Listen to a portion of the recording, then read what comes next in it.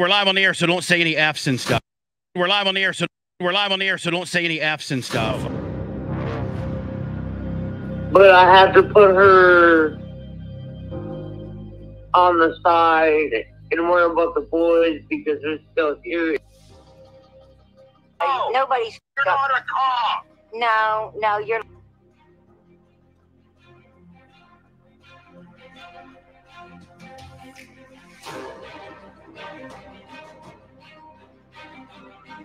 Think I don't love my daughter or something? Like you're holier than now or something?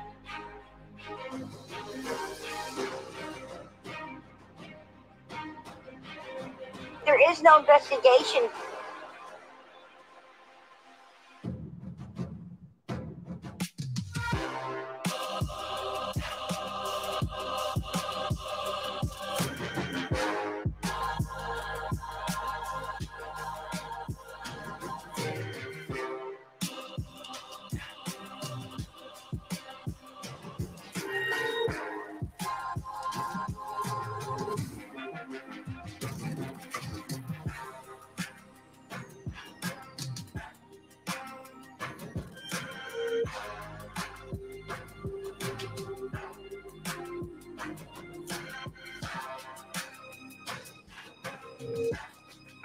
What's up? How's it going? Good to see you. Good to be here. Live from the MBD Production Studios. You're in the lab with your host, Joshua Diaz. There is no investigation. This boy has. There's not, really? This Wow, young man. This to me.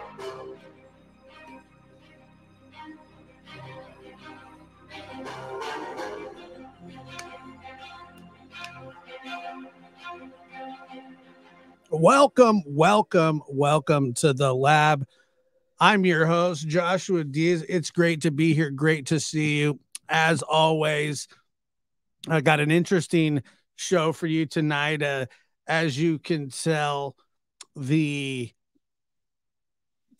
heat surrounding Dawn and Candace feels like it's at a fever pitch right now. They are under attack of the truth. And if you've ever been like me or anybody with a history of any kind, most of the time you want to leave that. Most of the times you just want to leave that in the past. And totally understandable. Who wouldn't want their bad behavior long forgotten? Who wouldn't want that? And let me see here. We got Robert's girl, and who just gifted? We got Forget Me Not gifted 5 lab memberships. It's very sweet of you. Angel P gifted a membership. We have Terry B gifting a membership as well. It's so appreciated. You guys, thank you so much, and welcome to all the new members, subs, and everybody that is here. Now, like I said, we have an interesting show for you. It's on the tabooish side, so please, in the chat, please be respectful. Let's try not to go overboard. Now, I get it. The stuff that we're going to talk about is not only shocking, it's weird, and it's hard to talk about. And then a lot of the times that turns into, you kind of were like, oh crap, like this is, it's Dawn. So it's hard not to like, you kind of chuckle. You're like, oh my God, that's some shocking stuff. That's some shocking stuff. And it is shocking. It's but you know what's even more shocking, and we'll get into all of this, is just really the research behind these kind of crimes. And we'll go into all of that here in a little bit. Now, to lay the premise for you, a fellow YouTuber and who, by the way, some people, that's how all of this is. Some people like him, some people don't. Trust me, that's how it is with me. Some people like me, some people don't. Some people, I know how on-scene reporters are, whether you want to call them freelance YouTube reporters, I don't care. They're all the same, and they all want the story, and they go hard, and they dig hard. And a lot of the times, the biggest threat to people when they're under investigation is investigative journalists, because they will uncover things about you that you don't want anybody to know. And so that's why you have a lot of, why do you think that Don speaks to people that talk bad about him or that don't paint him in a favorable light? Why do you think that he wants to have some sort of control? He wants some sort of narrative. He wants some sort of say. And I've always said that, and people would always say, Josh, why do you let him on your show?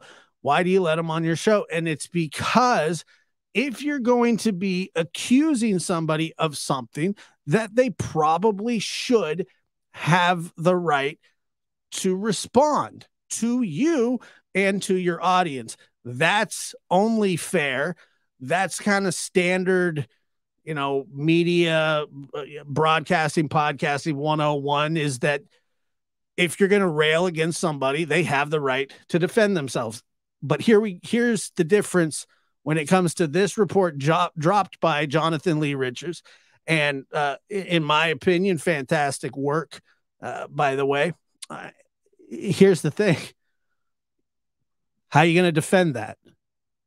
Now, I've seen people already start to defend it. The usual suspects, it's insane to me, but I don't think like them. They don't think like me. So probably they think what I think or what we think is crazy, but I know what they think is crazy. And how do you defend it? How do you defend it? And Don's pissed because JLR is on his throat, just like I've been before, just like McDonough's been before. He hates it. He hates it. Now, this isn't showing up at hotel rooms. This isn't showing up to job sites. This is good old-fashioned Freedom of Information Act stuff. A request. It's just, it is what it is, man.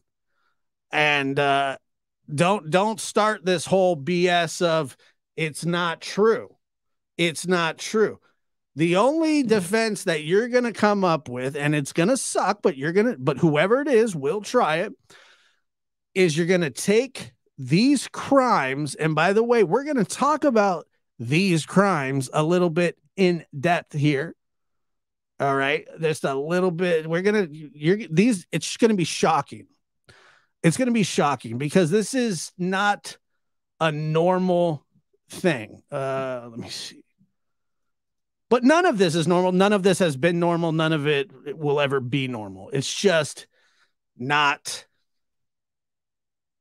normal. Okay. But we all realize that. We all realize that. It's good to see everybody. Sorry, I can't. I'm trying to keep up here, and we got a lot going on. So thank you again for being here. The only way is to say, hey, I'm a changed man. And while I think that that's the route, and I don't know if Don has responded to this, it's probably best if he doesn't respond to it. Because at this point, I really believe that the people that are riding with Don are ride and die, gates of hell type stuff. And the people that already dislike Don and feel a certain way about him already feel about him. This just really strengthens the hold that people have in their beliefs. But I'll tell you this one is extremely, extremely difficult and damn near impossible to defend. And like I said, I've seen some people trying to do it. The allegation, excuse me, the arrest affidavit at the scene by the police officer. I've read it myself. I've also listened to JLR about this, but yet this is a legitimate report. This is a legitimate arrest. And he got dimed out by two little kids that he was freaking out because he was around a neighborhood that he shouldn't have been around. And he stole someone's underwear. And then lied about it, said that it was his wife's, his girlfriend's, and then finally admitted to doing that. And in the report, the cop notices Don kind of ducked down in front of the garage by a car. Like kind of ducks down, and it's like, hold on one second here. Too much. He's ducking down. The cop's looking at him. They can clearly see that he's ducking down. It's one of the, I don't know if any of you watch Family Guy when Peter Griffin hides in the box and the top of his head sticking out and he's laughing. He's going, and people are like, dude, he's in the middle of the room. You can see his head. Like he's right there. And he's like, I somewhat imagine it that way. But I can't be sure. Let me see here. But that, to me, that's a bit what it seems like. Just, a tad. It's just like, dude, you would think that you could do a little bit. It's stupidest stuff ever. And that's also going to tie in to stuff that we have been reporting on for quite some time. For a long time, really. And we've all taken grenades for it. We've all been lashed out at. We've all been, people, how dare you bring up old stuff? Yeah. You know what I mean? How are we going to defend Don now? Because I tell you what, it ain't just about this. It's about much more than some panty stealing, which, by the way, I can guarantee you that law enforcement doesn't take those crimes lightly. There has been literature on this stuff for a long time, because guess what? Pervs and peds love to do it. People who overpower and don't have a problem invading someone's space have no problem doing this. None. Zero. It is a creepy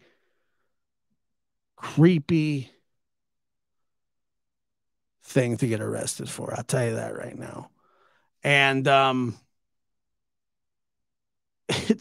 I don't know exactly whatever happened. I just read the affidavit and that I believe he was arrested and booked. He was arrested. Yeah, not a surprise. He should have been arrested. He was arrested. You get arrested for that kind of stuff. Now, the arrest was in 2006. And that's another, okay, so that's one thing that we will hear people, and by the way, it came in a little late on this because I just kind of wanted to see the reaction, because it's just absolutely horrendous.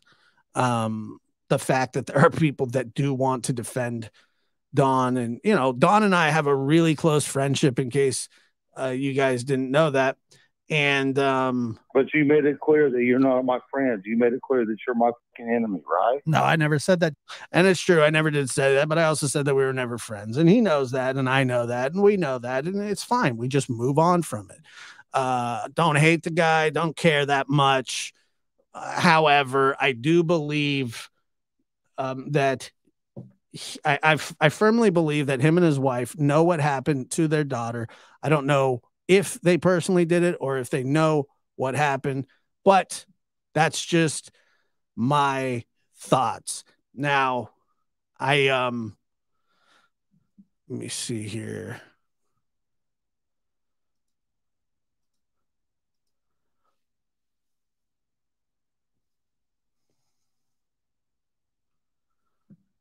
Oh my God. Okay, here we go. All right, guys. So and while we do this, I would like to welcome in. I would consider him an expert in this area. He is a host of a show that some of you may or may not know. He does guest appearances on some shows you may or may not know. He may or may not have worked a homicide case here or there. We're gonna find out. Good to see you, Chris. Thank you for being here, man. Hey, Josh. How you doing, bud? How you doing? I'm good, man. I'm doing well. I'm doing well. So man, so I don't know how much of the show that you've caught, but I literally just got home. So very good. All right. So basically we have a report from JLR. I've double checked it. Don was arrested for stealing a woman's panties that he was going to pleasure himself into, according to the arrest affidavit, back in 2006. And he was hiding behind a garage, ducking down. The cop could see him kind of ducking down and all that kind of stuff. And then when they confronted him, he said something about he was there to get his belongings. Surprise, surprise, from a shed. Yeah, sure. Okay, I love it. Yeah. And so is all of this came through law enforcement? Freedom of Information Act. Jonathan Lee Riches sent out a FOIA. He got all the documents back. It's all legit. It's real. He was arrested for it. It was a signed affidavit. There were two witnesses, two kids. They were the ones that flagged down the cop. They're like, hey, there's some like creepo over here doing something. We don't know what it is. And let me get your reaction. You look unimaginably unsurprised. You know, we used to say the gift that keeps on giving. Right. You know, every behavior has a purpose. So we have to ask ourselves, first of all, when we look at this type of behavior, and the popo was involved in Arkansas, and then you start nailing down the excuses. Hey, you know, we just found these undergarments here. Just happen to be in your possession. What say you? And then, you know, the lies start. Yeah. You said first, who did he say they were? I believe he said it was his wife's, Pam's at the time. And then he said they were his girlfriends. I don't know if Candace was his girlfriend at the time or not. I don't know who, but it wasn't either one. He was in somebody's house committing a burglary, and he took a souvenir well, yeah. And so you have to ask yourself, you know, the elements of burglary, right? Anyone who enters a dwelling with the intent to commit a theft or a felony. And so the idea there immediately is, if in fact, you know, those items were stolen, which, you know, allegedly it sounds like they were, based on what, you know, JLR pulled up on a Freedom of Information Act. Yep. Then you have to ask yourself, okay, well, what's the motivation, number one, of the break-in, A? And then number two, once the items were stolen, what's the purpose of keeping those items? And they all, the second part of that is there is a severe underlining, you know, sexual undertone for this. For sure. And I've said that from the beginning in relationship to everybody was asking, why is Mary and why was, everybody involved, Jeannie and others, why were they so relevant or not relevant? And obviously now this information's uncovered and you can see exactly why it's relevant, because it is focused on, women and girls. And that's it. That's the focus of that item that was taken. And so you have to ask yourself, okay, well, what's going on here? And now if you roll that over into, and I'm not going to do this, a total comparison because it's not. However, the type of energy that is built up, we'll call it sexual energy. If you look at just before the 4 were killed in Idaho, there was an incident a month or two before where the girl's underwear was taken out of her suitcase. I remember that, yeah. And placed into the door handle. Yeah. So whoever did that, you have to ask yourself, okay, well, why would that person do that?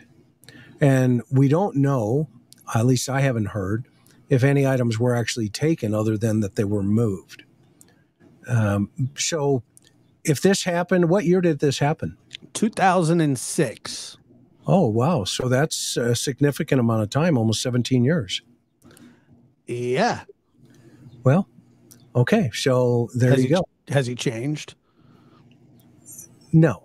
A leopard doesn't lose its spots. Right. And so honestly, and and I want to say this as well, and you and I, this is so familiar. This is so on par with him and what he does when he's confronted. He runs, he hides, and that's what criminals do. I get it.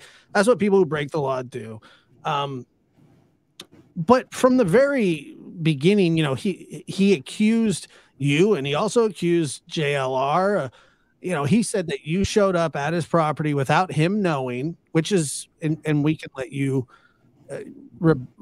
retort that, but I talked to him on the phone before a couple of times after I had interviewed with Candace. He called me. He called me one time when I was in Nashville, and then I tried to get hold of him for almost 3 days, almost 4 days. To meet with me, and he just didn't want to meet until he found out that I had left the area, and then he called me, and that was that conversation about Jeannie and Mary and Summer and everybody. Right, and so obviously you wanted him to be there for that interview. He had no interest in it, but he turns it into this thing like they went up there with my wife. Or I wasn't home, my wife was home, and she couldn't. Blah blah blah blah blah. That's kind of his MO is. But let's just be real. Like, he didn't want to meet you. Yeah, I would agree with that. He didn't want to meet you, and so I think a lot of it. And when you had that conversation with him, and by the way, this is what I say, and people go, well, he's been honest about it. Well, no, he hasn't, because until he's confronted with facts, until he's confronted with things that he can no longer push aside, and he will try and spin it, but he will eventually admit to something. When you brought up, hey, we're going to talk about some stuff, and then you also said, tell me a little bit about that. He's like, I'd rather not. And I'm like, yeah, well, it's going to come out, because if it didn't come out through you, it was going to come. I don't even think it did. I think it came out before you, correct? Which part? Help me understand that one more time. His stepsisters. Yeah, no, I had nothing to do with that. In fact, that was Jeannie's daughter, right, who brought it to the surface. And I just, when I was talking to Mary to kind of get some background on the family dynamics, that's when she said, well, I don't know if you heard, but, he had done this to my sister when she was 5. And I was like, no, I had not heard that. I heard that, I think it's Trish, right? Had gone on another YouTube channel and brought it out that, hey, this guy's not as squeaky as everybody thinks he is. And there's Mary right now. Good to see her. Yeah, good to see you, Mary. Anyway, so long story short, that's when it came to the surface. And so then I started, thinking, okay, well, there's more to this situation here. It's, not my first rodeo. Right. Well, and that's kind of, I mean, have you ever investigated? I mean, you've been to bunches of break-ins, I'm sure, for, in response. Is there something like, have you seen this before personally? Oh yeah, hundreds of times. I mean, these are like huge red flags to a law enforcement community. Like some of the biggest, to be honest. Well, because you then have to ask yourself, okay,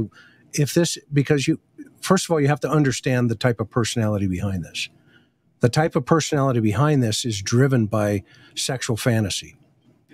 All right. And then if there are fetishes such as this, okay, and those fetishes go home with them, well, then that is to fulfill the fantasy mentally.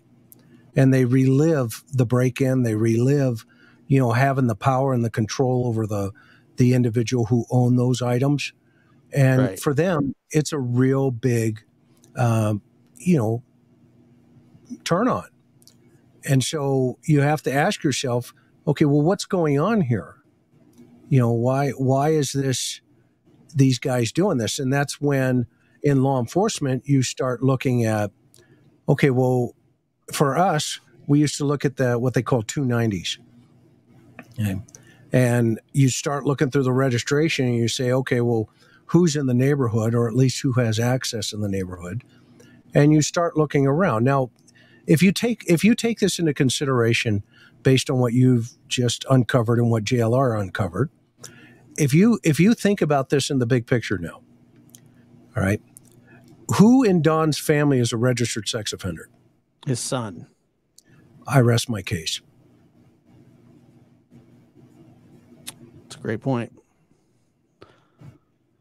That's a great point. I mean, it really is. And here's the thing too. And I was going to bring this up as well. Is this the one? And maybe it's this one. Okay. So this is from the Seattle Times, I believe 95. I was reading about this. It said one female investigator in the Kirkland Police Department, if a burglary victim can't find anything that's gone, the first thing I asked is, did you check your underwear drawer? As ridiculous as the problem first appears, the sobering truth is that the impulse to steal underwear can be related to a drive far more serious, perhaps a quarter of all men who engage in such fetishes and nuisance behaviors also are women. Half have inappropriately, I will just say, molested girls. And that's from they didn't name the source at the bottom, but that's from a study, a scientific study. They're saying like there's a direct correlation in the people that have been charged with this stuff and that kind of behavior. And then also it says, one of the things that this is from ABC News. One of the things it could indicate is that a person is working their way towards rape or of a real person, said criminal profiler Pat Brown, CEO of the Pat Brown Criminal Profiling Agency. By sneaking into someone's place, they're showing that they can invade their territory. What that person is showing the other person is that he has no problem invading her space. Correct. Yeah, because what it does is, and I think it's important, and by the way, hello, lab rats and everybody in the chat. We love you guys. Thank you for saying hi. It was very kind of you. Mm-hmm. But if we think about, the big picture here, right? You have to understand that this type of fantasy, this type of, territorial control, she said there, that this is a situation that involves learning. All right. And what I mean by that is every move, if you think about what does it take to go into a house and go through, somebody's personal garment drawer and then steal those items. and then know within inside of yourself about what shock and or concern the victim will be when she discovers those items missing. Right. Okay. And now, if you think about that, that is part of the thrill for these guys, because just as Pat said there in that statement, and, you know, they have control without even being in the room, because there's this, you know, apprehension and fear that takes place with inside of the victim. And then you add that now, that learned behavior, and you add that to the fuel, i.e., you know, inappropriate material or pornographic material on the internet, and you end up having this driven fantasy. For some, it gets, you know, sketched out, like, you know, BTK, Dennis Rader used to sketch it out. I won't be surprised if Koberger didn't have a couple of those things stuck somewhere, or at least on his computer, if it's there, or someplace else. But if he's driven that way, okay, then that is a building. Remember, every behavior has a purpose. So you have to ask yourself, you know, what's the purpose of taking her undergarments? What's the purpose? For Don, it sounds like he got a thrill out of it because he went home and inappropriately, you know, did some stupid stuff, right? Weird stuff, things that, you know, the human spirit is capable of a lot of crazy stuff. Trust me. Okay? But for him, he likes to keep it in a lane. Okay. And, you know, it seems like sheds are a theme for him. Loves them. Well, and that's kind of interesting, because where was the very first place he checked for summer? Shed. In a shed. When I've asked him, Don, let's talk about the shed, he hangs up on us. Yeah, he does. Okay. He hung up on me. Okay. Yeah, and he freaked out on me. Yeah. And so you have to ask yourself, when I got up to the property and I looked over and I said, can I look in that shed? And what did Candace say? Nah, really, we shouldn't. It's my husband's stuff. Right. That's where he keeps all of his items and all of his tools and all of that stuff. Right. I don't even let the kids in there. Right. Well, why volunteer the children to go into a shed?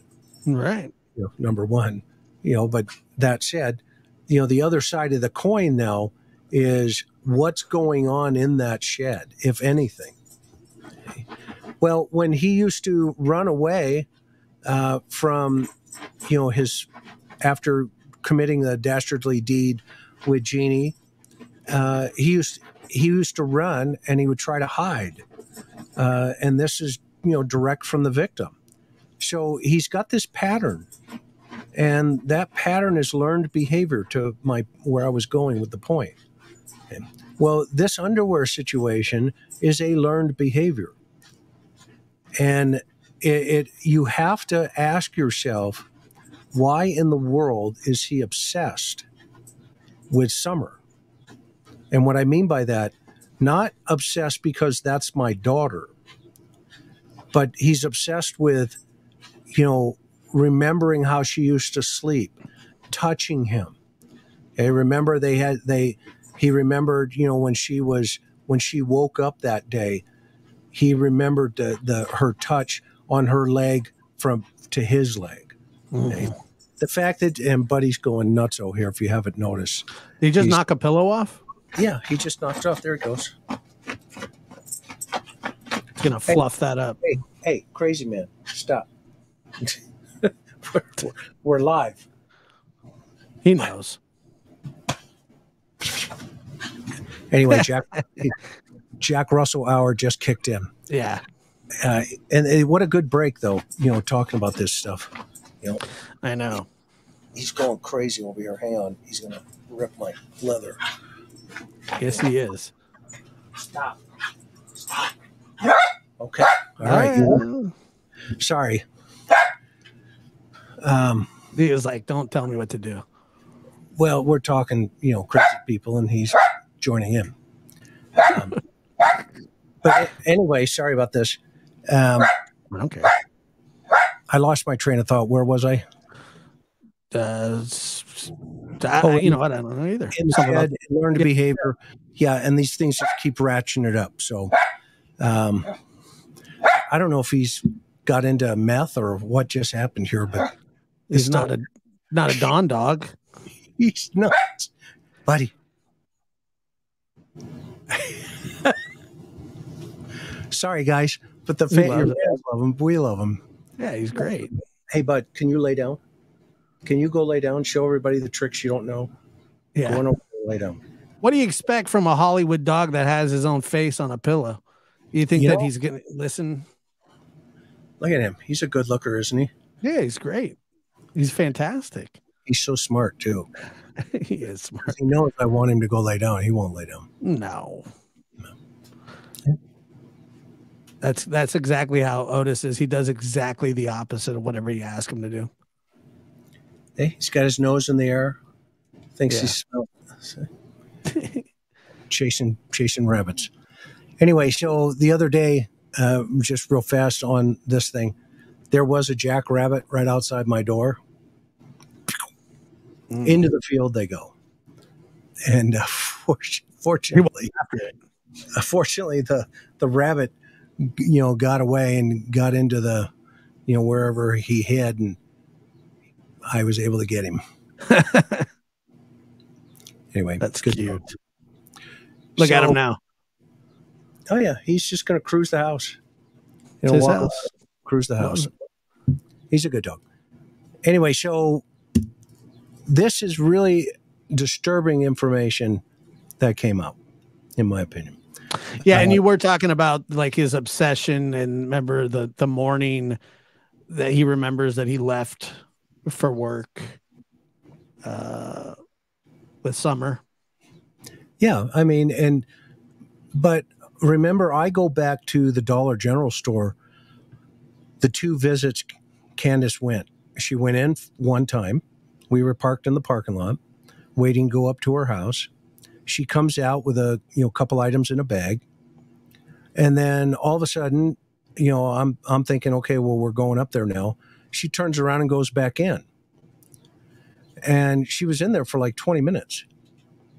And I told Karen, I said, she's calling Don, and that was just my feeling. He says it wasn't.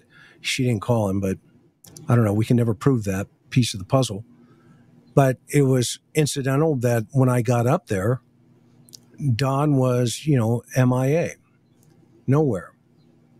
Yet, the TV was on downstairs, and, it looked like somebody was in there or had been in there at some point, so, there you go. Right. And, so,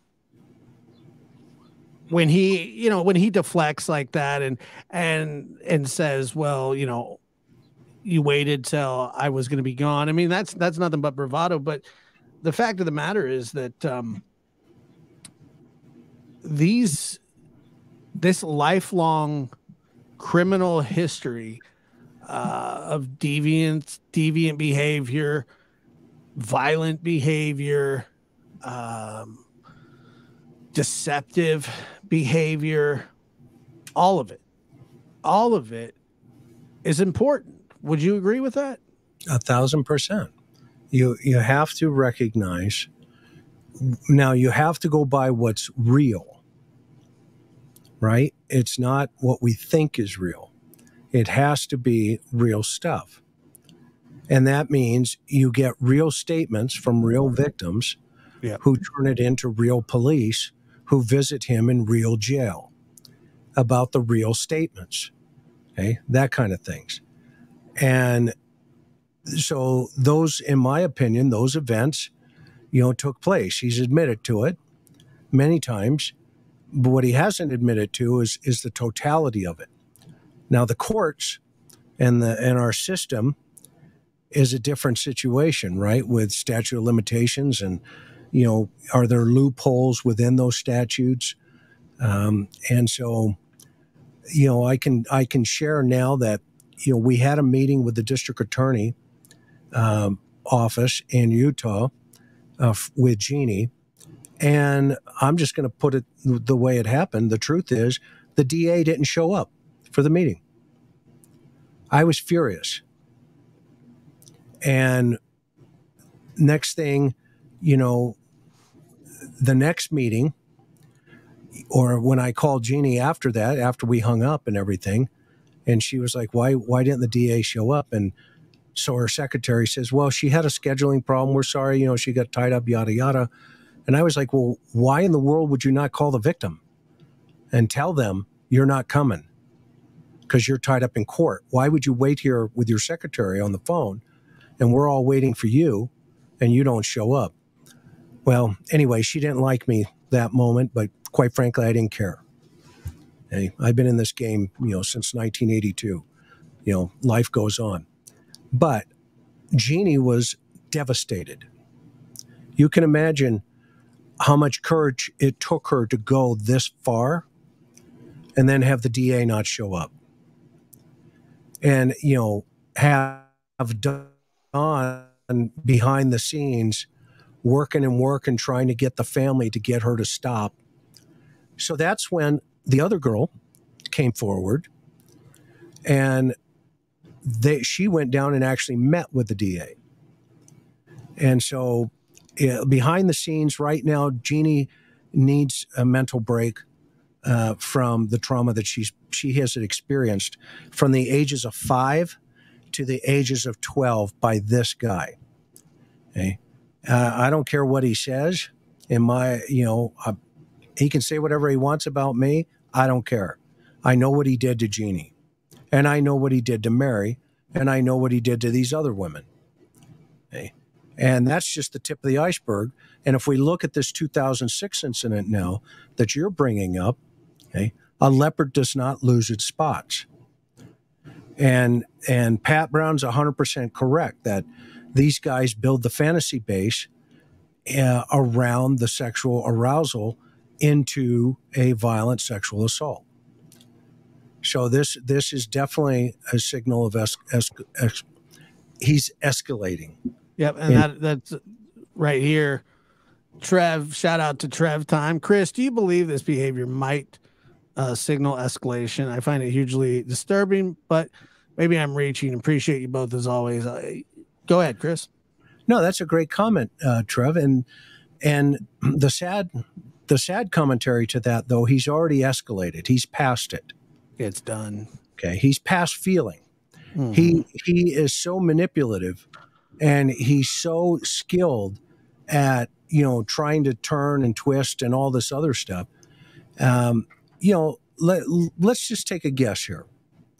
So now that this information is out and it's focused on him through the police, so it's real information, let's just pretend that he is going to come up with a line of, boo-hoo. Where do you think he's going to go? What's your best guess, everybody? And Josh, what do you think? I mean, he's going to go to a soft landing spot. But what, like, to talk about it? Yeah. What do you think? I don't know. At some point, he will weave in. Yeah. Okay. Are you perfect? But right. That's always a common line. But then he'll be like, well, but that was a long time ago. Kelly says a shed. And yes, he says that every time, but I think that a long time ago is not the current day for him. Meaning if it happened last week, that's in the past, brother. You know what I mean? Right. Yeah. But the challenge is here, in everybody's life, how many have 2 family members evaporate? Yeah, that's crazy. Show of hands. Yeah, show of hands. I mean, in terms of how many people now I'm not talking about people that have passed away. I'm talking about people that have vanished. A 5-year-old and, his sister-in-law, they just vanished. Just what are the odds? I'd like to find a Vegas bookie and figure those odds out. I mean, I couldn't imagine them being. The odds are just astronomical. Yeah, two human beings. One being 5 years old, and by the way, she's still 5. She's not had her birthdays yet, outside of her not being here to celebrate them. So in the Amber Alert, she's 5. She's not 7. And she will always be 5 until somebody knows. Okay? And somebody says something. But if you just think about those odds for a second, and then you say, okay, well, one of those individuals back in the day, not long ago, 17 years ago, was caught stealing and breaking into houses and stealing women's underwear. Yeah. But then that same person, 40 years before that, happened to be, accused by his family of molesting them from the ages of 5 to 12. Right. So did it decrease or increase or stay the same? I think that kind of stuff increases. I don't think it decreases. Correct. It always increases. Of course. Okay. It's a very strong urge. And when you give into it, it's much easier to do it the next time. Well, they learn. It's a learned behavior. Correct. And then they master the ability to mask it in the secret life. This was, and obviously I have no proof of this, but I'm just going to go out on a limb and say this isn't the first time that he's stolen some panties. Yes. Okay, I'm going to go on a limb and say, no, this is the first time he got caught. Maybe it is. We don't know. That's the thing. There's more sealed documents from Utah, and I don't think that's everything. I think that there's more. I don't know. It just hasn't came out yet. Is all it is. Right. And this is just the first time that we have heard of, i.e. through, the information, that he got busted and it's out in the open. Right. And, but if I was to say, hey, Chris, the guy, Don Wells, his daughter's been missing for 2 years. And, we've been running some background on your lead investigator. And I come up to you with this and I say, hey, and I even said this to you just the other day. I said, you're going to want to hear this. Yeah. You remember that text? Because you were busy. I couldn't even call you back. I understand, but I knew that you were on the phone or whatever. I knew you were working and you didn't answer. And then and very rarely do I do this, but I follow up with, you're going to want to hear this. And you weren't shocked, but you found it interesting. If I was to bring something like that to you in a missing child case, knowing everything that we knew about it, does that just really reinforce the thoughts that, we've had?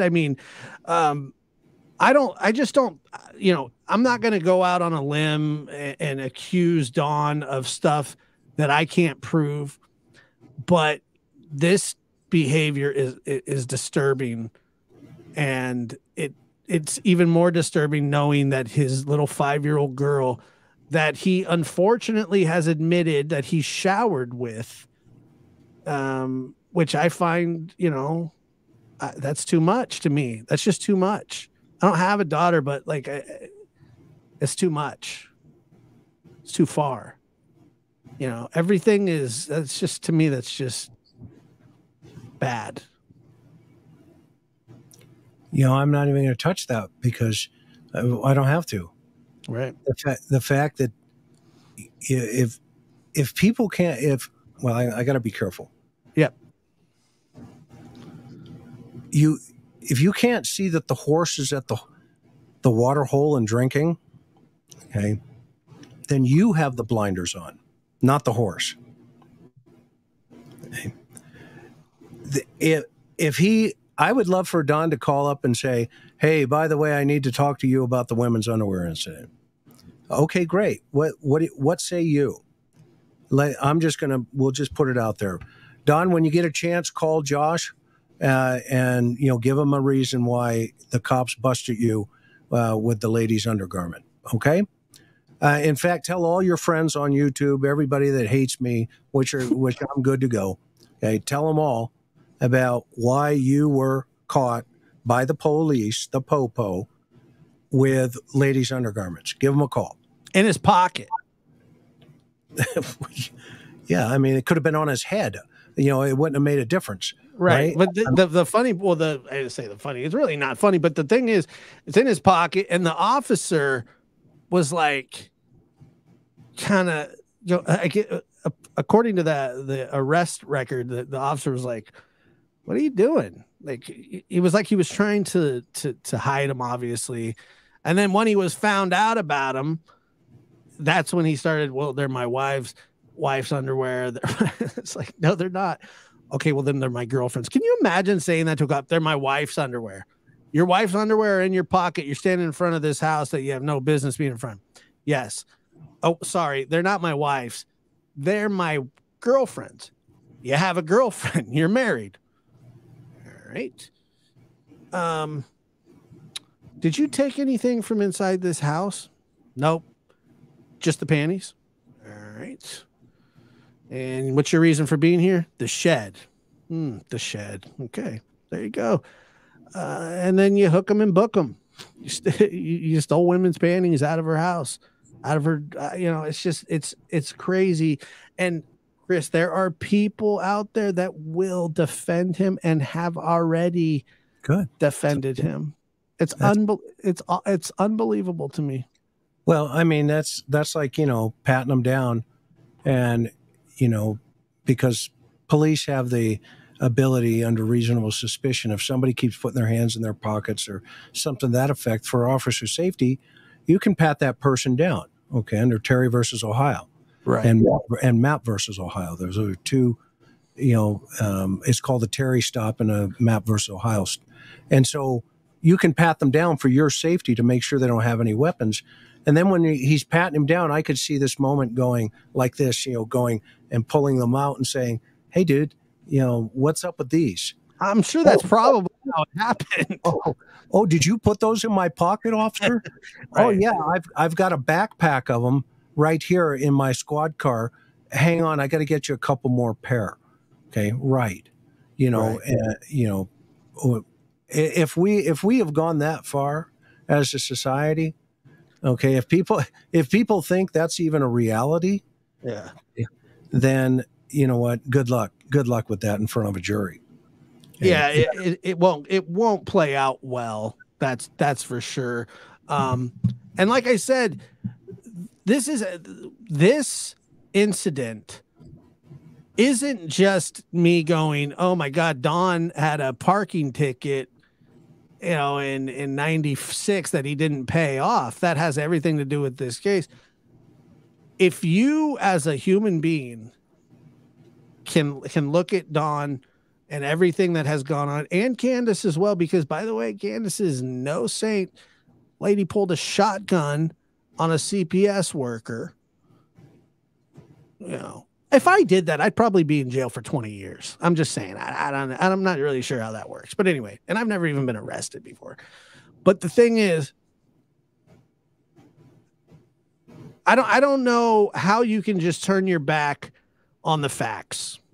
And a lot of people do that, and they say, "Well, this has nothing to do with this, and this has." By the way, most of the people that say this are not qualified. Chris, you are somewhat of an expert in these situations, in these kinds of, or especially even in this case, when it comes to child crimes, correct?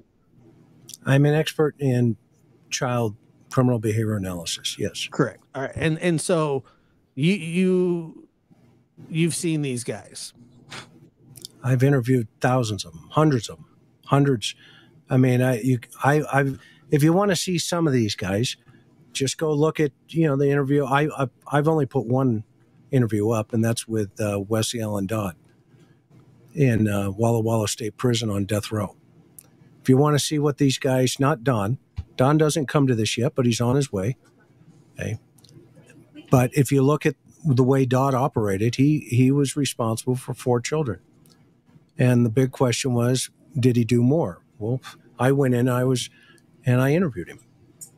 And I put it on my YouTube channel. You can go watch him. Yeah, I remember. Absolutely fascinating stuff. Lisa's here, and thank you, Lisa, for your donation. Chris, do you think Summers' case will be solved? Thank you both. I think Summers' case will be solved. And I do believe that, the witnesses in this will be the family members. I believe that at some point, these children will, come forward and say what really happened that day. And this is one of the reasons the state of Tennessee, and just my opinion, has come in and said, hey, by the way, you have just given up all of your rights, custodial and parental rights. You are no longer the parents. The state of Tennessee is the parents. Okay. And we're going to take these children and we're going to put them in a house, in a home somewhere through foster care, et cetera, et cetera. And we're going to try to give them a life. We're going to balance them out, hopefully, through counseling and a lot of it, and a lot of great support, and see how the children fare in the long run. But you, i.e., mom and dad, you have a no contact order. You are not allowed to talk to your children. Well, why is that? Because you've probably screwed them up already. Okay? And the state has stepped in to say, it's over, no more. No, comprende. Okay? Move along, nothing to see here. Keep moving. And, we'll see what happens. If, CPS got involved for a reason. And like you said, you pull shotguns on CPS. Who's to say they didn't pull a shotgun on the children? Of course. I don't know. Yeah. I've seen crazier things. Okay. But those children need a stable environment. And how many kids total were taken away from that family over time, Josh? I forget the number. I believe it's 8 total, and Summer is missing. Right. So 9, but 8 were taken by the state. Between Dawn and Candace, both. Yeah. And so this is if we just step back and do the common sense piece of this puzzle, it's not rocket science. It's not. No, it's if I saw that the state came in and said, here are all your children, then we would say, you know what, Don, I owe you an apology. I was way off about this one. But guess what? It's been 2 years, and that hasn't happened yet. In fact, I was there about a week after the kids were taken during that interview with Candace. And I even empathized with her, and I told her, I said, this is a rough day for you. I know it is. And you can go watch the video. And she goes, I know. And I said, okay, look, I'm here to help. I want to help you find Summer, and I want to help you make sense of this situation. If you say she vanished, okay, show me. Help me understand it so I can understand the perpetrator, and or at least, get an idea of what the weak points are and what the strengths are for an investigative process of this. And you were asked by the head of the Cold Case Foundation, Coop, because you were in the area, can you swing by, see what's going on here? We've heard about this. See if they need some help. And if not, all right. Right. Because I was with Brian McKenzie and Frances, his mother, right, when she was looking for him. And I told her, I said, look, tell me everything. And she did. And I said, okay, here's some of the key. We need to look for the car. It's easier to find the car than it is his body. Let's find the car. And lo and behold, they found the car. And Brian was in the car. Okay. And, that individual now who did that is up for murder charges. Chris, let me ask you this. In all your years, and I'm sure that there are people in the chat that have worked CPS as well. Sure. Have you ever seen a family go from a no contact order to getting their children back? I mean, anything is possible, but it's rare. Right. Okay. Because the whole reason the judge, weighs on, psychological counseling, victim advocates, CPS advocates. This is a very specialized area when you're dealing with children and potentially children of trauma. Because if we talk about, just the day Summer disappeared, okay, those children were traumatized. Oh, just on the fact that their sister disappeared. I mean, they're honestly, and I know that people don't forget about them when it comes to the case, but they really are they play second fiddle when it comes to victims in this, and they are they've been terribly victimized. I'm not saying that I'm just saying, they're because they're in a better place with people, they're taken care of, but that doesn't change the fact of all the crap that they went through up until the day that, and by the way, Don claims, and once again, another lie of Don, he says that if he would have known the law, he would not have gave his children up to CPS. He would have told them to get off the property. Fact of the matter is, he had 24 hours to turn those children over to CPS, or him and Candace were hooked and booked, and then they take the kids. Well, CPS has my heart goes out to those people and social workers and nurses and doctors. That's a very, very specialized group of people. Yeah. They're forensically trained through forensic cognitive interviewing. And there's a whole bunch of stuff that is unraveled, right? I mean, they use, like bears and puppets and stuff like that during some of these forensic interviews where, I would sit in the other rooms, for, during trauma interviews and homicide cases and the children that may have witnessed it. And, they'd give them an object, probably a bear or a toy or something to that effect. And they go through and they, really don't push the child. The child has to cognitively, well, you were young. You went through this when you witnessed your mother being killed. Okay, so who am I to say, right? I'm speaking to the guy that actually lived it. I'm the guy that actually watched it. They're the one that handed me a teddy bear. Well, there you go. So these are the skill sets that is really, as Vet Girl says here, this is a very difficult job when you have these children, because just not the oldest one. Think of the youngest one. Okay. Because what is this youngest one thinking now that his sister has disappeared? What potentially could be in that child's mind? Am I next? Was it me? Could it have been me? And we could go on and speculate all day long, but they struggle to get into the mind of these small children. Okay. And once they crack that code, then the children all start to, get into a comfort zone. And, for all we know, the last, whatever it's been, 18, 19, 24 months now, that it's like a safe. They may be spinning, 2 to the right, 1 to the left, and they were just waiting to get 2 to the right again. And then crack, it's open. And you know where we see this? Elizabeth Smart. Remember her sister? Her sister for, I think, 6, 8 months, could not remember who that person was.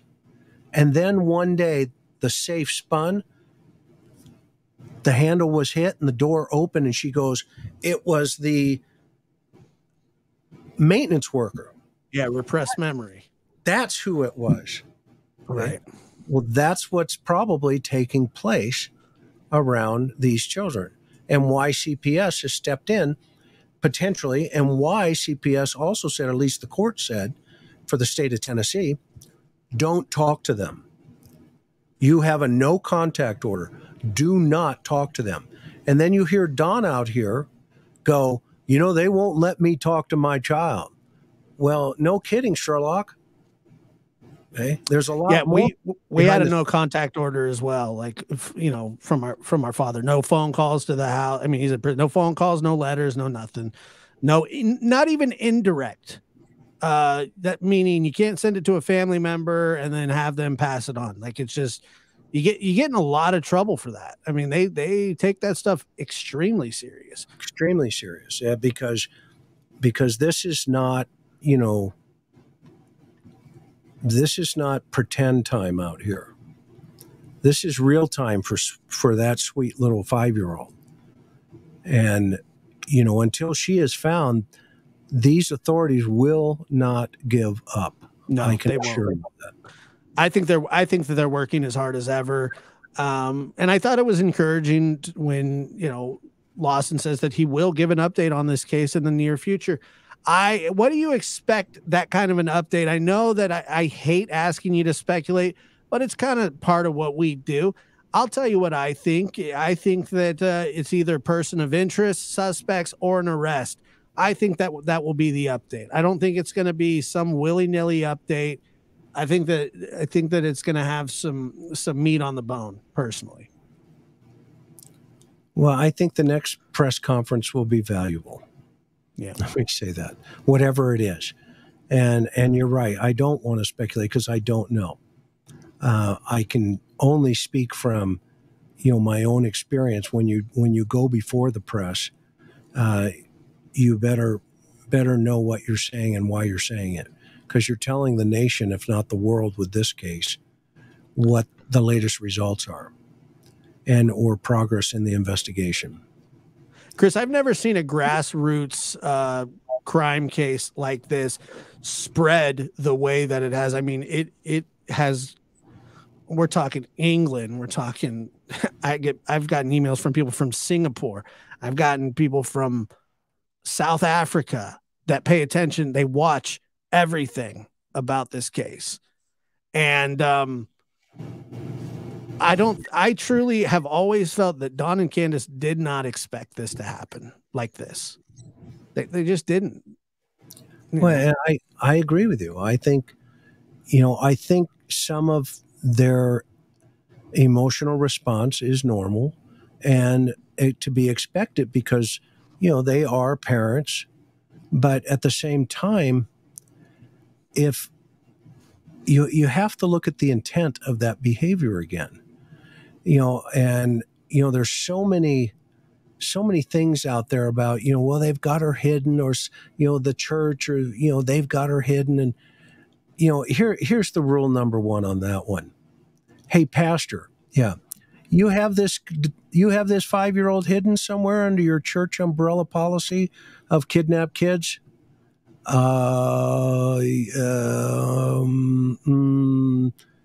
that a yes or a no?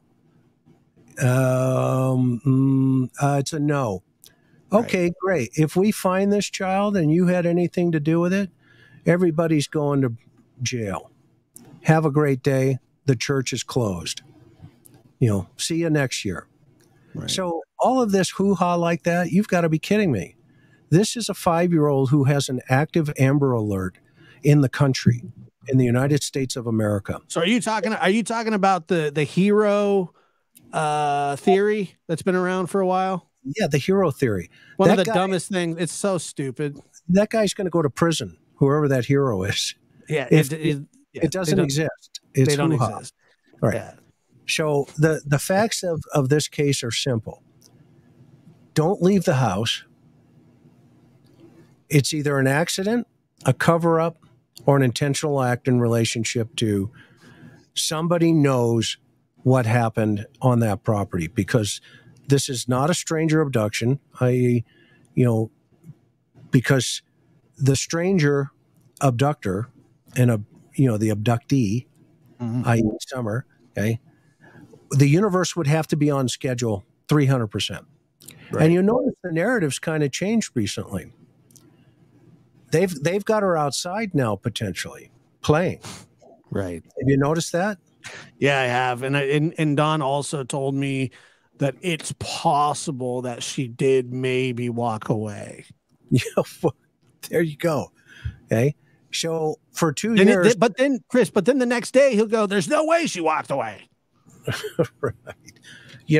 Look, we give them, you give them so much, and then enough people come around them and they recreate the narrative. Great, that's fine. I haven't changed my narrative. My narrative is still the same. I have not left the house. The child went into the basement, according to the parents, and the basement somehow created a Star Trek vacuum that sucked her up into space, and she's gone. Okay? We're just waiting for her to reappear. Of course, that's foolish. That's not true.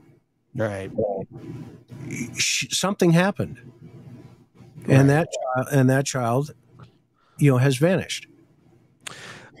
Trev asked, Chris, can you explain what possible circumstantial evidence could exist in a case like this? And that is a really great question, Trev. And I'm sure that Chris is more than apt to answer that. But I'll just tell you right off the bat, behavior, prior and after, statements, inconsistencies. Go ahead, Chris. Yeah, every one of those is what would be considered an overt act. Okay, they intentionally, a couple of things would have to be proven, if malice aforethought, what they call mens rea, which is an evil mind, i.e. they intended to purposely deceive law enforcement authorities because they had done something wrong. And anybody attached to that wagon could be arrested, for accessory after the fact, whatever the statutes are in Tennessee. But this is a real, it's not a complicated problem. I agree. It's complicated because the social media has played such a significant role by pulling out conversations with the parents, and all of a sudden, the direction of where things go keep changing. And so the truth is a constant. And, that's one thing. So you can bet at some point, and I may even get subpoenaed. I don't know. And quite frankly, I'm in. Not a problem. Yeah, me too. That, this is what I heard. This is what I saw. And they'll press play. And they'll play it in court. Okay? I'm all about that. That's not a problem. Hey, as you know what I do. That's what you do. It's a no-brainer. Right. And at that point, then they're going to look for the inconsistencies. Well, what exactly did he say? What exactly did she say? Where exactly was she? What exactly was she doing that day? Yada, yada, and you go down that road. So all of that behavior becomes circumstantial in nature. And then what you try to look for is the unevidence of an abduction. Okay. What evidence isn't there that's showing there's an abduction? Eyewitness testimony, number one. What do you have? You have one witness who hears a scream. Okay? But you saw the authorities early on say, well, we vetted that. Okay? It's a nothing burger right now. To them, yeah, for sure. Mm-hmm. According to the sheriff and everybody, right? So now you start unwinding those things. All the people that were accused. Remember, I was a suspect. Yeah, me too. Okay, I think the sheriff knows by now, just by watching YouTube. I had nothing to do with it. I wasn't even around. Yeah, okay? Me neither. I've never even been to Tennessee. So you start pulling those, feathers off the chicken, and eventually you realize, holy cow, this chicken has no feathers. Okay? And then you walk in and you say to the rooster, hey, what's up? They haven't left the house. I'll guarantee it. I agree, because like I said, it's all there if you look at it, meaning they said, hey, if there's an abduction, if that's something that's, if we can get a lead, if we can get a suspect, we will bring that to you immediately. If there's a vehicle, if there's anything that develops from that, but we just don't have that. And that was a year after Summer went missing. That's never happened. There's not posters going, like, there's not sketches of, bridge guy and whatever. There's just none of that. And then you look at the parents and you go, look, man, to me, the writing's on the wall. Now, is it going to take some time? It obviously has, but I don't think, and you could speak to this more than anybody, I don't think that is abnormal in cases like this. And when they say, oh, Summer's case is outside the norm, I believe what they're talking about is because of the other children that are involved. This is a delicately slow process because, I mean, look, man, they took my sister, who was 5 years old at the time, into a room, and they weren't very good at this stuff back then. There just wasn't a lot of training for it. But they just flat out asked her, did your dad ever touch you inappropriately? Stuff like that. And there wasn't a lot of prep time. There wasn't a lot of, they tried their best. It just wasn't the way it is now, with the extreme specialists that the kids units and all that kind of stuff. Like that stuff happened as we got older, and there was the counseling got better and better and better.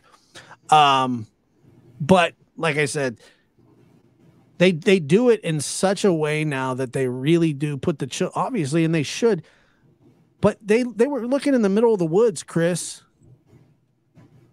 on a second or third search. They're looking in the woods months and months and months after Summer went missing. What do you think that they're looking for out there? And I'll tell you exactly what they're looking for. They're looking for a body of a child, Summer Wells. That's what they think.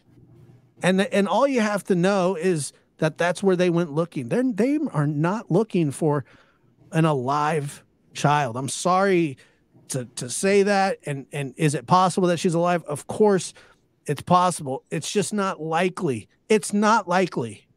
The percentage, I mean, it's just, I don't even have to talk about percentage. Just look in your heart. If they could tell us where Summer was and if she was alive, they would have done it by now. They can't, because they'll go to jail, whoever did this. And Dawn and Candace had their children taken after a child of theirs went missing. And then they're not allowed to talk to those children anymore. Cut off. At first it was like, okay, well, you can't take everything from them, but now they are completely isolated. Law enforcement doesn't meet with them. They're not invited down to have coffee on Fridays to talk about the case. They're not standing at podiums. None of that stuff is going on. So what exactly is going on behind the scenes? If we're not putting out suspect alerts, if we're not working on sketches of people, law enforcement's doing none of that, Chris. Other people are, law enforcement's not. What say you about that? Well, I think at this point they're unpacking and repacking the information that they have, with the digital footprints, that type of stuff. The lack of evidence, if any, or if they do have evidence, they're processing. Maybe they're waiting for, some lab results, but by this point, those lab results are back. They're also, maybe waiting for that vault to be opened, i.e. the children, the 3 boys. Right. And to see what they say or have said or haven't said. Right. And then they're going to try to correlate that information into an investigative process. Does it point to something or someone, i.e. anybody that came up on that property? But the one thing I think is a difficult task here is the investigators have not been able to, eliminate anybody. And, that is a clue. Because if you'll notice, even with, we'll use Michael Vaughn for an example. Chief Huff came out and said in all the press conferences, Brandy was standing right there next to them, and said, the family is not involved. Let's move on. Next. Okay. Well, lo and behold, later on, you see a press conference with 4 total strangers. Right. Right? Right. Okay. Well, we haven't seen that press conference yet. No, and I had that conversation privately with Don after he cussed me out and told me he was going to hunt me down and find me and all that kind of stuff. It's like cool, but I did say, I said, why is law enforcement, if you're innocent, if you guys are innocent, why is law enforcement leaving you hang out to dry? I mean, that would be highly irresponsible of them to not come out and protect you as you like to call it. And I said this and it kind of pissed them off. I said, Amber Alert family, which I've never heard of in my life. Tim Mullins made that up. How come they're not coming out and putting their support behind you? And his answer was, that's a great question. Yeah, man. And it gets greater by the day. Time is the investigator's friend. It is not the enemy. Right. Okay. It's the enemy to the suspect.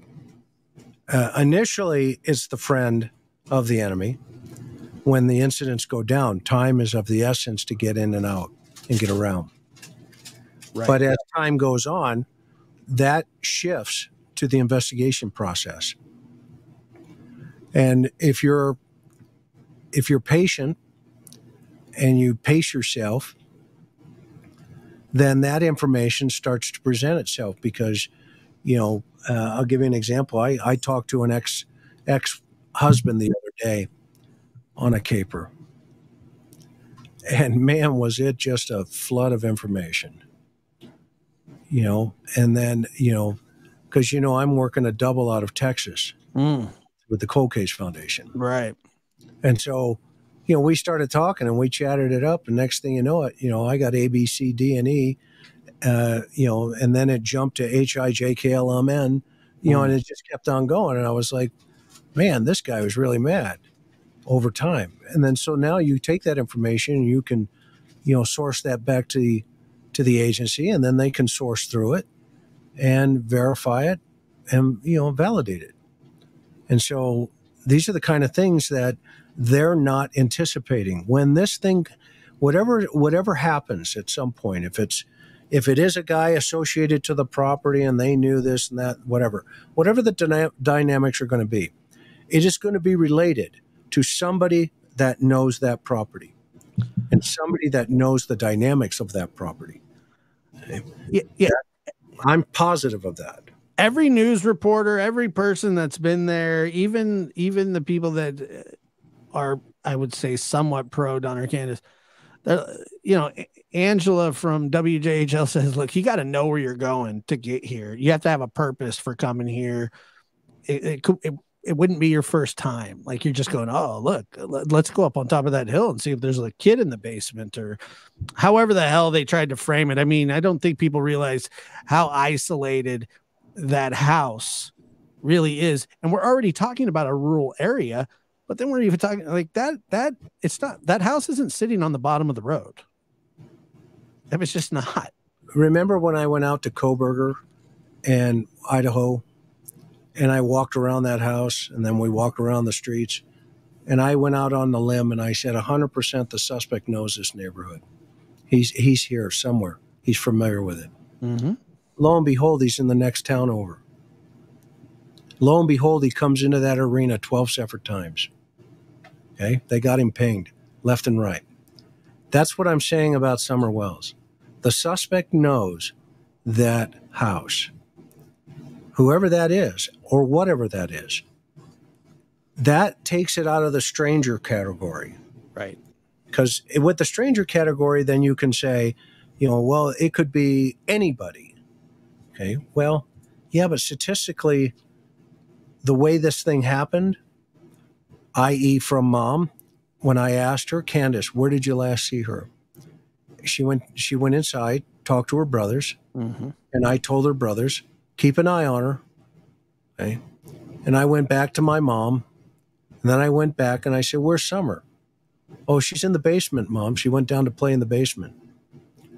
Now, you have to take a total stranger out of the universe and somehow give him X-ray vision eyes that he can see into that house, that 5-year-old Summer Wells is in that house with her mother just outside in the same environment.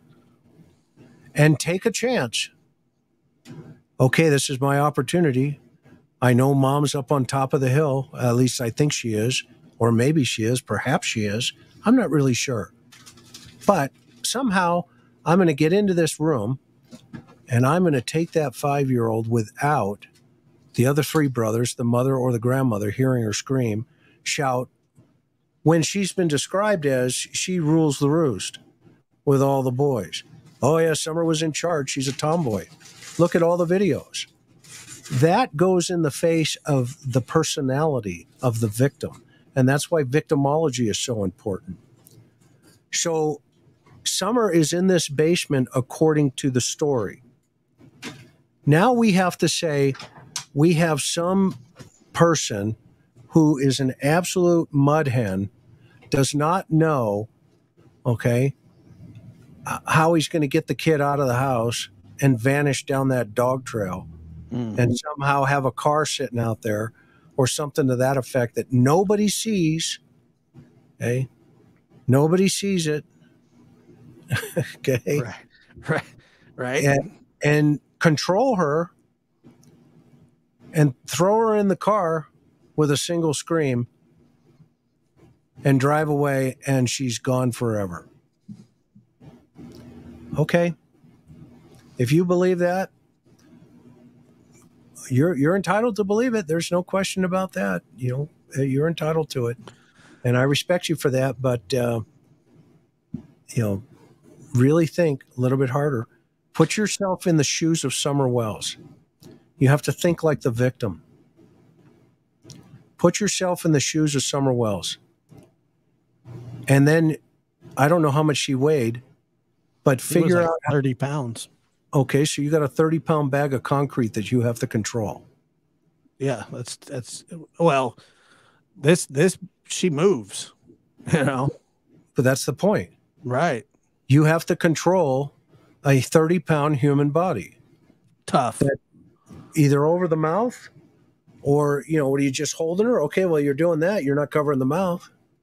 If you're doing that, you're not handling the arms or the legs. So how do you hold her? How do you run with her? No, the majority of these guys reach out, grab them, and they pull them into cars, woods, or something to that effect. Correct. Okay. So Correct. It doesn't fit because that's the risk to the suspect. Nobody's thinking about that side of it. I've been thinking about it, as you know, from day one. What's the risk to the suspect? And I've said this. And the card team came to the same conclusion. It's obvious. I mean, that's how I feel about it too. I've always kind of felt that way. Stephanie K says, what do you think, Chris, what do you think will break this case? The truth. Beautiful. I agree. And I specifically think that it's the boys. I think that the boys are the key. I think that I would imagine that Grandis has much more information than she's really let on as well. But I think that the boys are what, just like in the West Boys case, all those kids told a similar, basically the same story. And guess what? That took 2 years as well. Let me check here. Kathy says, Chris, why did Candace get emotional by the water? And she absolutely did. Because she wanted to tell the truth. And she was breaking down on you. We were that close. We were that close. And she just basically, what did she just sit down? Yeah, well, what happened was she turned around and there were some search people there, and she looked at me like, you know, mistrust. And she said, did you know they were going to be here, or something to that effect, and vice versa? I said, did you know? No. I said, I had no idea. I don't even know who they are. Right. And that was it. She, you know, tightened back up, and she was no longer going to completely, you know, lay it out, but she was sincere. I will not deny that she was sincere in her emotional response. And she did look at me and say, I think that God's coming down on me. And I said to her, I said, Candace, why would you feel that way? Help me understand. And I meant it in all sincerity. And she started to break down. And because I think the weight of the totality of the circumstances was weighing upon her. And she wanted to say something more. And I believe that, the other individuals, who are on the Dr. Phil show where they said, hey, there's something more here. We can't pin it down yet, but there's something more here. Well, I said that a month before they did. Right. And so it's kind of like, I was right there with her, and I believe that Candace wants to tell the truth. I really do.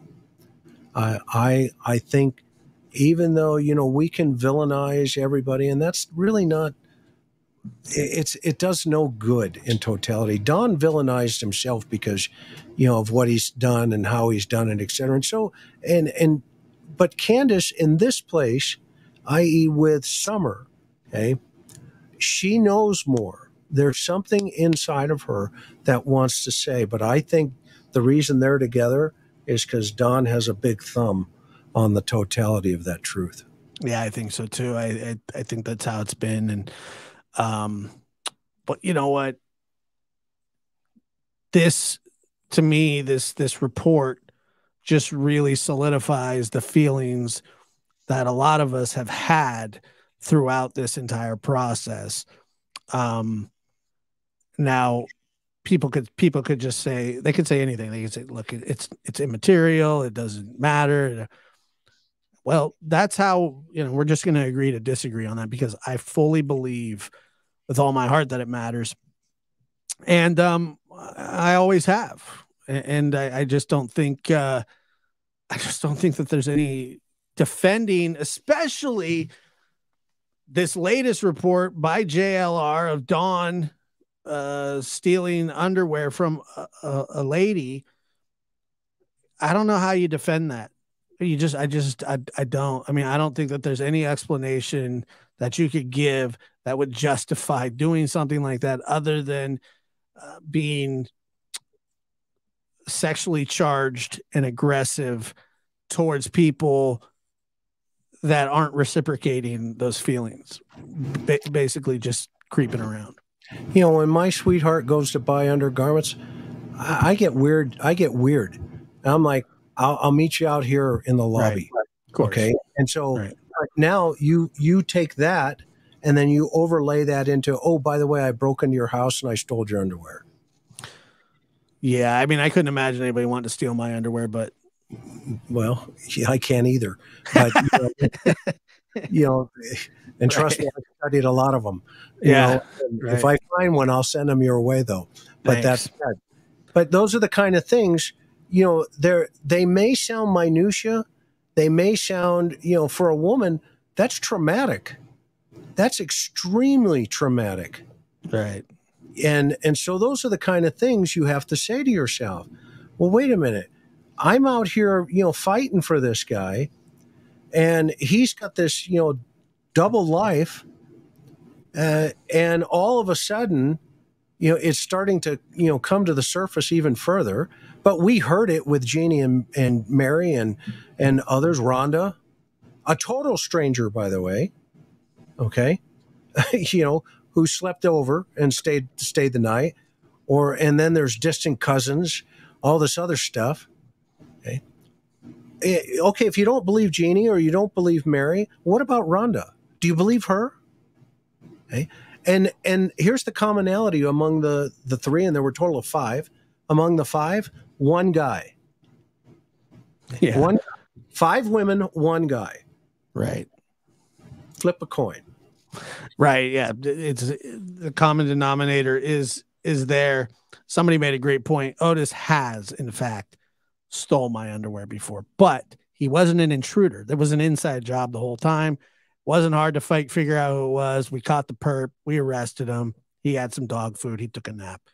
But we're talking about somebody sneaking into somebody's house. How violating. I mean, and by the way, this isn't some rare phenomenon either. I mean, it's something that happens quite often. And it's all kind of it kind of all falls in the same. And once again, let's say, one of the things that it could indicate is that the person is working their way towards rape or rape of a real person. And said criminal profiler Pat Brown, CEO of the Pat Brown Criminal Profiling Agency, by sneaking into somebody's place, they're showing that they can invade their territory.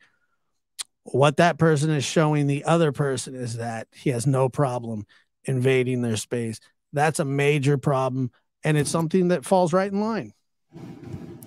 And this is a really good comment. Can you put Sartres up here for a minute? Sure. This is a good comment. Can you see that one? But that shows ESAs. Maybe. I don't know. Where was it at? What's the name? Chat. Sartes, I think. Sartes. Sartes. Hang on, we're going to get your comment. Looking. Okay. Sartes. This one? Yeah. Okay. So this is a great comment. Okay. But that shows he essays, but how does that mean he did something to Summer? Where's the leap made? Is it connected and honest? Okay. At the lab. All right. Well, first of all, remember, every behavior has a purpose. That's always the one thing I always like to remind everybody. Every behavior has a purpose. Okay? And so these individuals have been studied for years and years and years. Okay? And most of the time they're studied in the prisons through, therapy. And there's a hospital in California called the Tascadero. Okay? And in a Tascadero, they do these group settings. And they get the victim, okay, i.e. the suspect, to think like the victim. They put these guys through group therapy to have them think like the victim because they want to change their paradigm and have a paradigm shift. Okay? So what happens is they start discovering that these behaviors are like Legos, like Lego blocks. And it starts off at a very young age. Typically, if a suspect's been molested by a family member, a neighbor or something to that effect, most of those behaviors immediately start to screw up with the child's brains. And then they start accepting that this is the way they are. And so they start to dive into various types of materials, such as, the P word, right? Okay. And then in that fantasy land, what they believe to be real relationships are also very damaged relationships because they have not learned through a proper role modeling of sort what a normal relationship looks like. So they go to the pornography to validate what or what not a normal relationship looks like. Okay. Ted Bundy was, first asked about this years ago, just before he died, before he was executed. He gave an amazing interview with Dr. Dobson, James Dobson, who, by the way, was not a minister. He was an actual psychiatrist. Okay. And in that, he related that how he got caught up in, at first, looking at the old detective magazines. Back in the day, that was where the material was. Okay, they didn't have the internet. Okay. And so, remember when you were a kid, you where would you find all the dirty stuff? It would be either A, in the back of a store somewhere, because that's where the city had zoned it, okay, or it was underneath the counter. And, you couldn't see it, but you could ask for it. Okay. So by seeing more and more of this material, it creates this fantasy. Okay. Well, can you go back to that question again? The satire one or the satirist? Yeah, I want to tie this in. I want to not tie it in. I don't know if I can. I can go find it. Hold on. Make sure I have the chronological order. Yeah. No, I don't know, man. I think I screwed the pooch on that. That's fine. Okay, so what happens is it's like building blocks, okay? Because their fantasy gets boring. Okay, so they have to recreate another one, okay, in a different way. Because what happens is once they act on that impulse or that act, okay, then once it's over, either A, they didn't think it was going to go the way they thought it was, and it never does. It never goes the way they think it does. Okay, so they start looking for another avenue to fulfill a different fantasy.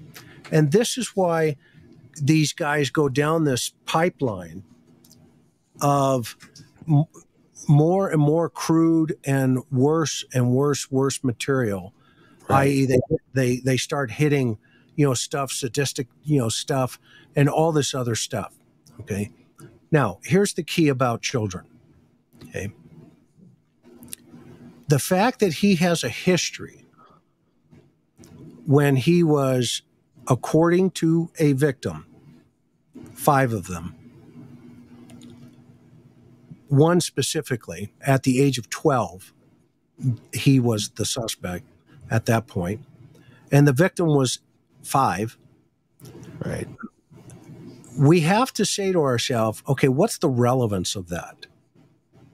All right. Well, the relevance is very important because that is what we would call a potential victimology selection. All right. And so that's obsessive fantasy in that victimology age frame, age group. Okay. And now you overlay that into Summer, and then you want to start working backwards from her 5, 4, 3, 2, 1 in talking to Dawn. And what do we learn when we talk to Dawn? Quote, I can't believe she was into me that much. I can't, I remember all this, okay? Yeah, I did that to my sister, but we were younger. And, well, Don, how old were you? Or how old was she? Oh, well, that's not really important, man. Well, yes, it is. How old was she? Well, that's not really, what she was 5, Don. Do you remember that? And then she was 12. So that kind of gives us a spread of what potential victimology for he could be, for him. Okay. So how could it connect back to her? Very simply. Okay. I'm going to ask that person, unconnected from her. Yeah. Unconnected. Right? Because here you have him admitting that he is A, B, C, or D. And now you fast forward to 2000 and what year is this? 6? 2006. Yeah.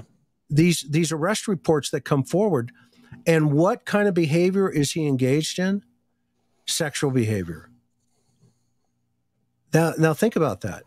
So from the age of 12 to the age of whatever, 2006, however old he is, 40 something years later, okay, he's still engaged in sexual behavior. So what don't we know about yet? I will submit to you, there are a lot of victims out there. There are a lot of victims out there. We just haven't found them, and they haven't come forward yet. And that's typical. Once you hook these guys up and you sit down with them and they realize the gig is up, then they start saying, well, yeah, you know, A, B, C, or D. Well, okay, well, can we make a deal? Okay, what kind of deal you want? Well, if I tell you about this, this, and this, and this, and this, can I get a deal, Mr. DA? Okay, sure. Yeah, that's a good deal. Then they tell you, okay, and then you get the interviews with them where, you know, they sit there and they say, well, you've been charged with 13 counts of A, B, C, and D. And then all of a sudden they say, yeah, but I did it like 500 times. Can I start telling you? Okay, what do you got? Right. So I hope that answered your question. I hope it helped. But there is a direct correlation between past behavior and future behavior.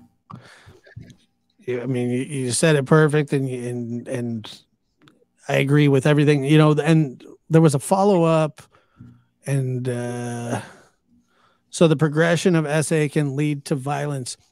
There's already violence tied in with him. Okay, so I mean, he has a history of violence, and he has a history of doing things like stealing people's panties. That's a very easy question, because look at the correlation between stealing and there's a lot of research on this. Look at the correlation between stealing underwear and rape. Right. And rape is a violent crime. So Yes. the answer is yes. Sexual assault does lead to violence. Sexual assault is violent. In of its definition, sexual assault is violent. Right. I agree with that, Chris. And you know, you've said it all. You came on, you talked to us, educated us, and I appreciate you doing this. I just thought it was important to talk about, and who better to talk about it with than you. I appreciate you being here, my friend. Thank you. All right, bud. Have a good night. You too. Take care.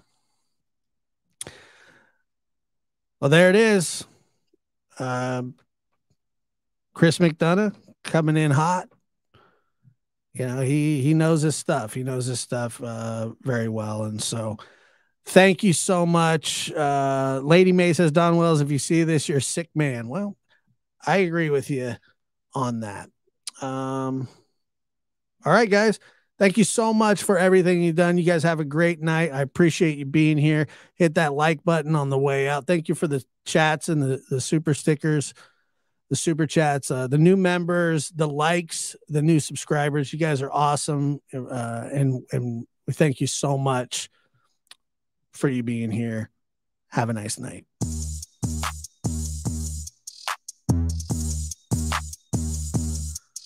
Actually, let's do that one. We're live on the air, so don't say any F's and stuff. That's better. But I have to put her on the side and worry about the boys because they're still here. Nobody's. You're not a cop. No, you're.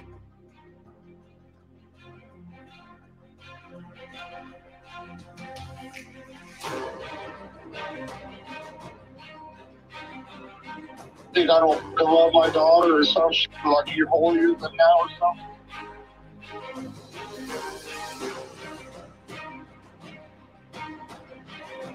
There is no investigation.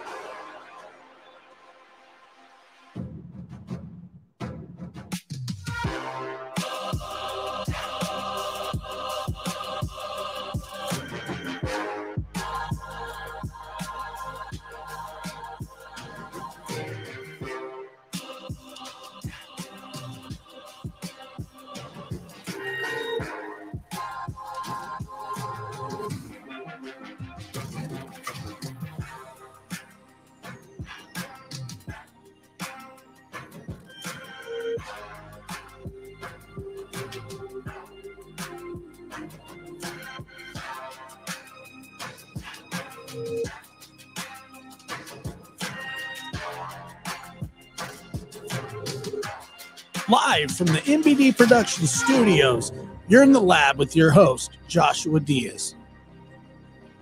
There is no investigation. This boy has. not, really? This young man. This to me.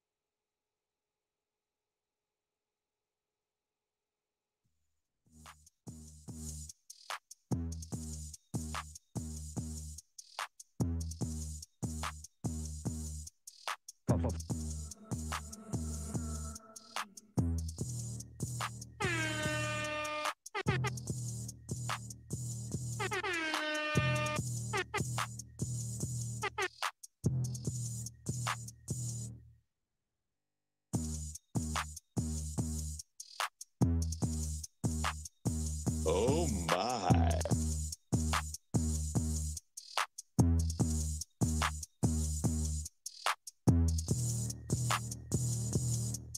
Damn, son, where'd you find this? Boy.